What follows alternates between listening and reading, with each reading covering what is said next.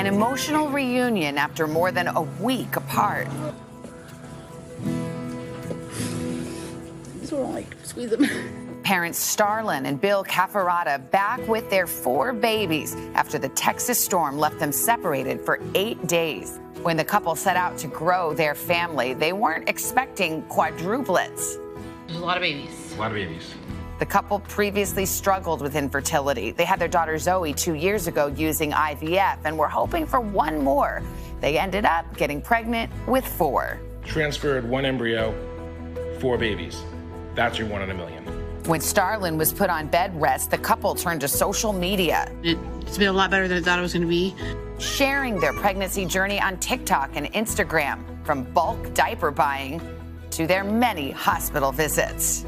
She's a rock star, guys. She's absolutely crushing it. Their story resonated. Their videos got millions of views. We're gonna have some babies tonight. And on January 18th, Enzo, Lennon, Stella, and Francesca came into the world. The parents excited to share their news. We had 4 healthy babies. 3 of them were 3 pounds 9 ounces. 1 of them was 3 pounds 5 ounces. The quadruplets, born at 31 weeks, stayed in the NICU at the hospital where Starlyn works as a nurse. The pandemic already meant only one parent could visit the quads at a time. And when last week's storm slammed into Texas, things got even more complicated. The icy roads were too treacherous to make the 40-mile drive. When the family lost power, they went to a friend's house so that the milk Starlyn pumped could stay frozen. Finally, after more than a week apart, You excited to go see your babies? More than excited.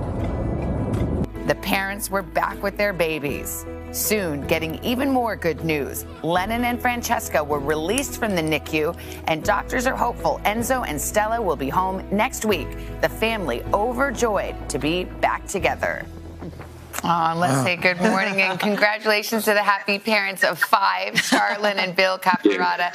And we've got Francesca and Lennon hoping that Enzo and Stella will get out of the NICU soon. But good morning to you.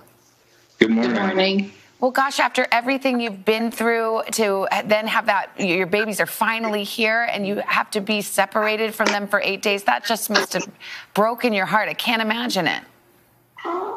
Yeah, the weirdest part was we're from the Northeast, so the snow wasn't scary. But I went there on Thursday morning and saw the weather and was like, okay, I'll be able to come back on Saturday or Sunday. It looked like it was going to clear up, but It never stopped. it never stopped. It was just ice, then snow, ice, snow, and the roads were terrible. Can you take us back just for 1 second? Because I know y'all wanted a big family. I mean, this is, you got a super big family. When you were looking at the ultrasound and they were like, it looks like you have twins there. Just tell me what was happening as the doctor kept pointing at other things on the ultrasound and letting you know there were actually 4 babies there. Well, as soon as she put the ultrasound in, I said, okay, that looks like twins. And then she's like, well, in this sac, there's 2. So I was like, okay, that's triplets then. And she's like, so this is another one. And then he luckily got to go with me. And so he was there and I started hyperventilating and I was like, I need a break. And then she said, well, we actually need to go back in because I'm pretty sure I saw another one. And then I really started hyperventilating. Yeah, if I wasn't physically there, I would have for sure thought I was being pranked. There's no way that I would have believed that. I mean, and here's the thing. You had Zoe. So now you've got 5 kids. Your 2-year-old Zoe. How's she doing with all this? She couldn't be happier. She is. I mean, everyone she sees, she's like, I'm a big sister now. I'm a big sister.